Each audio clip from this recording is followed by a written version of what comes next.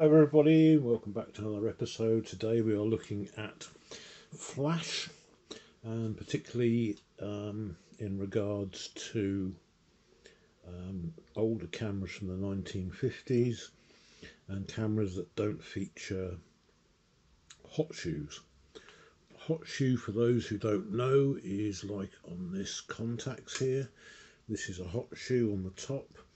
You can see it has electrical contacts here. The central one is the actual triggering one. These ones are usually for things like the ready light, etc., on an electronic flash to come on. These are not used with bulbs. But what we're interested in today is on these older cameras, and I have some examples here. This is a Pax M2. As you can see, this has what's called a cold shoe. A cold shoe looks like a hot shoe, but it doesn't have any electrical contacts. So that's a cold shoe. That is a cold shoe.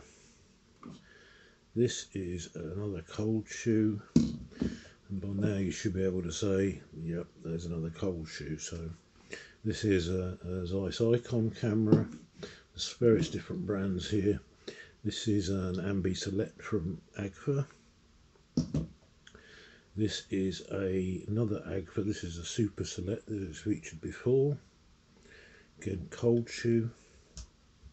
Like I say, the little packs. So we're going to talk today about PC connections, and that is not PC in the terms of computers, it's PC in the terms of Pronto Compur. It's an amalgamation of two companies. Large stakeholder in both companies was our good old friends at Zeiss. So they came up with this standard connection, and it can be in different places on different cameras. On this one, you'll see that the PC connection, if this thing will focus, is down here. This is what it looks like. I don't know if it'll go any closer than that. This is a PC connection on the bottom. And normally accompanying a PC connection, somewhere, there will be a switch to select between bulbs and flash. And there it is on this camera. So you have F, which is for bulbs, and you have X, which is for electronic flash. Bulbs went out of usage a long time ago. I've been doing photography for 40 years, and the only bulbs I ever used were these ones, which are Instamatic bulbs. These go on top of 126 cameras like Kodak Instamatics, and these are sort of museum pieces. I don't even think these ones work anymore. But with a bulb, it's a one-shot thing. Once the bulb has been fired, you have to turn to another one. On those cameras, when you advance the film, it automatically revolves. So you get 4 shots, and then this is just rubbish then. This is an American brand. American Kana Flash Cube. That's what they were called for Instamatic cameras. You may have seen them in the old movies. They've all got these big flash guns with the bulbs in them, and every time there's usually a button that you can eject the bulb out when it's been fired, because it's going to be hot. And you can put a new one in for the next shot. This basically contains, I think it's something like magnesium or something in there that burns very, very brightly. Different duration of flash on that. So you've seen on this one the connections on the actual lens itself, but on other camera bodies it could be all over the place. This is the Super Select, and you can see that it's down here. This is where you connect your flash gun to.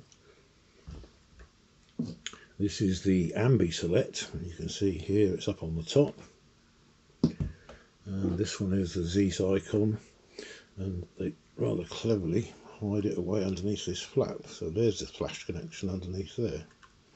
But they will all have a switch where you can select whether it's, there we go, we have X and M on the bottom, and V is a self-timer on these kind of cameras. So when you see V, that's a self-timer, X is for electronic, and M is for flash bulbs. I don't imagine many people are going to be using flash bulbs. I don't even think you can get ones that actually work nowadays. Even on a fairly modern camera, although this is still 40 years old, even on DSLRs, you will find they have them as well. Not mounted on the lens, because the shutter is actually in the camera body itself and the lens is interchangeable. However, on bigger, larger format cameras like, well, real large format cameras, where the lens is on the end of bellows, or things like the Hasselblad, which have the leaf shutter in the lens, you find that the connection is actually on the lens, but that's how it looks. So it hasn't changed. That's thanks to our friends at Zeiss, who introduced this kind of system, and the two companies sort of came together, Pronto Compur. So that's what the PC stands for. Now, to connect to that, you're going to need a cable. You can't use a flash gun that's only got a hot shoe connection. So flash guns come in different sizes. This is a very small, this is a Minolta Focus down here. Electro Flash P, and you can see that this has got a hot shoe on it, which is this connection down between here and here, but it has no connection for a cable. By the way, flash guns are very prone to having the batteries left in them, so if you see them at boot sales or charity shops, etc., always open up the battery compartment, he says, if you can remember how to do it that way, and have a look and check for, it might still have the batteries in it, but check for corrosion on the battery terminals, because it probably will not work.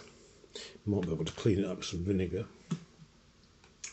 A lot of camera manufacturers started making dedicated flash guns. This is a flash gun 300 TL, I believe, yeah, Canon 300 TL. This is dedicated to the Canon T90. You can see it has extra pins on it rather than just the one central pin, and that's things to link in with how the flash works and pass information backwards and forwards, and that will only really work well on the T90. But again, there's no socket on these, I don't think, for plugging in a lead. This small flash gun, the battery compartment just fell off. This small flash gun, you can see on the front there's no sensor, so on this one you have to work out a thing called the guide number, and the guide number is a given number for power in the flash gun, and most of these ones will have a table on them, and it will show you the guide number in meters and the guide number in feet. So 400 ASA film, the guide number is 90. So at 10 feet, for example, you'd use F9, F8 probably. So you have to do a bit of maths with that. This one, however, has a sensor on the front. It has two settings. It has the red setting, has the yellow setting, and it has no setting, which is full power. And on the back, it has a little calculator. So you put in your ISO or your speed, so 400, sorry about that. So you put in 400, and then you decide whether you want to use the red, the yellow, or the full power. So if I put it in the red sector, it's telling me, depending on the lens that I've got, a wide, a normal, or a telephoto. So on a normal lens with 400 ISO film on the red sensor, I need to be shooting at f8, and the distance then would be in feet, 6.5 feet. Is that right? No, 6.5 meters. Sorry, it's all in meters on this one. But with a normal lens, it's 7.5, and with a telephoto lens, 9 meters. If I shoot it on the yellow setting, which is the middle one, it then shows me f16, and that's going to be, with a normal lens, 3.7. Once you've got that figure, you can obviously play around with it, etc., and you can change the aperture. Different kinds of shutters have different, what they call synchronization speeds. These cameras are all leaf shuttered cameras. Leaf shuttered cameras tend to sync with electronic flash at any shutter speed. With bulbs, I've never actually shot with bulbs, but I'm pretty sure bulbs has to be a bit slower than any speed. I'm sure it has to be a slower speed, but I'm not quite too sure on that. But for electronic flash, leaf shutters will synchronise at any of the shutter speeds. On these sort of cameras, which have a focal plane shutter, that is one that runs across the back, like we've seen before on many of these cameras. That's a focal plane shutter. It's at the back. This is the actual shutter here. with these kind of shutters, they always have a top speed that they will flash sync at, and it's normally a 60th, maybe a 90th, 125th. On some of the pro level cameras it goes up to about 250, maybe 300, and with certain flashes they can go up to sort of 2000 to the second, but that's quite specialist and not really the sort of thing that we're going to be looking at today. To use these cameras you need a flash gun. Like this is a Sunpack flash gun, used to be a really big name in flash guns, Sunpack, but as you can see it has a lead, and this is the end of the lead here. I'm always telling people don't ever put the flash on the hot shoe to take pictures because it gives horribly harsh light, and you can see the flash gun just plugs into there like so. The advantage of these, which are called hammerhead flash guns, is you can hold them off the camera. This one includes a bracket, so you can mount the bracket onto here. So then you can put the camera on the bracket, and you can, that adds a grip to it. This head also rotates, and it also goes up and down, so you can bounce the flash off walls and ceilings, etc. Very popular flash gun, then my Metz ones. So I think this one's actually got some batteries in it. So this one's very simple, on off at the back, indicator to show you that the flash is ready. And there's usually a function on a lot of these ones with sensors. You can see this flash gun has got a sensor in it. So there's usually a light that will come on, they're green, that shows you that the exposure is going to be okay. And there's usually a test fire button as well. This one also has a calculator on the top. So exactly the same thing, you put in your speed of the film, and then this has different settings. It goes from manual, which is full power around this side, down to lesser and lesser powers down here. So you would set your film speed. So we're going to say we're going to be shooting at 100, and then you would choose your power setting. So we've got it on a fairly low power setting. So on the lowest power setting, and then it will give us an aperture called the distance. So in this case we're talking about, say, 10 meters, we're looking at f4. So we set our aperture to f4 on the camera, and you can see this one's charged up. There's a test flash like that, and you can see the exposure was okay because the light came on. And if I connect that to our camera, and the one I think she was asking about was similar to this one. So again, this lead plugs into here. You can wind on the camera, set the shutter speed to 125th, set the aperture to f4, do your focusing. This is a rangefinder camera, I believe, yep. And then when you press the button, make sure it's on X, whatever the setting for that is. On this camera it's on the top. As you can see, in each camera they're in different places, but the functionality is the same. That's my Wallace Heaton thing just come apart on there. You can see that the functions are the same. This one has V for self-timer, X electronic, and M for bulbs. So we're on the X setting, so if I press the shutter the flash should fire. There you go. So that's how you use electronic flash with these cameras. You need a flash gun that's got a connection, a PC connection. Just to show you again. Say leaf shutters, it will sync at any flash speed.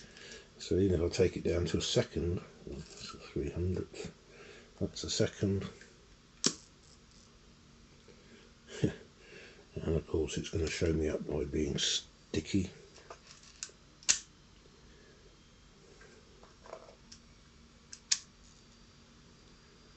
The camera needs exercising. But you get the general idea. So when you haven't got a hot shoe, you're going to have to use a flash gun that's got a connection for a lead.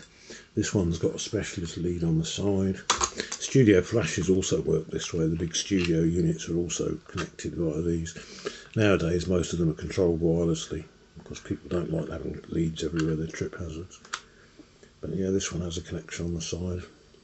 You can get these cables in all kinds of different lengths. There probably is a restriction on the maximum length that it can be.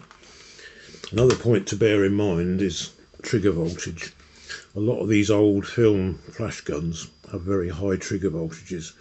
If you try and use these with a digital camera, even though the digital camera will probably have the same connection on it, it can fry the electrics in it.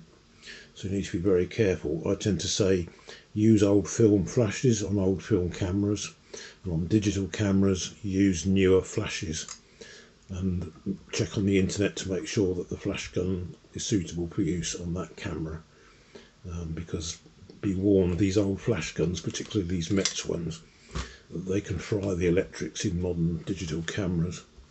So use a modern, I tend to use modern dedicated flashes that are specific to that camera, for example with my Nikons and my Canon DSLRs, because I don't want to fry the camera because it's going to be basically useless afterwards. So old film flashes, old film cameras, not a worry. Even with this, it's not really a problem. It's only with the digital cameras where there's so much electronics, but it's just worth checking to see what the voltage is. I have got a video where I got a Vivitar 283, and that's quite a common and very popular flash gun. And there's two versions of it. One of them is a high voltage version which will wreck a modern camera, and the other one is a lower voltage version which is fine to use on everything. You can use the lower voltage guns with the old cameras. They're not going to do any harm to it. They can take the high voltage, they can certainly take the low voltage. Thank you very much. That's the video for today. Hope you enjoyed. Don't forget to comment questions, queries, etc. down below. Add things that I've missed, because I probably missed something. Even this little Tuxie, which is a minute little camera. It has a connection on it. It'll focus on it. Where is it? Up there. It's got a flash connection as well. And it's probably got a selector switch somewhere. God knows where. Not a camera I ever use, because I just don't really get the film for it nowadays. I think it's 16mm, so yeah, not really sure. But yeah, even this little camera's got a PC connection for flash on it. So you could use a little camera with a huge flash gun. Right, thank you very much for watching. Don't forget to like, share, subscribe and all that usual YouTube goodness, and I look forward to seeing you in the next one.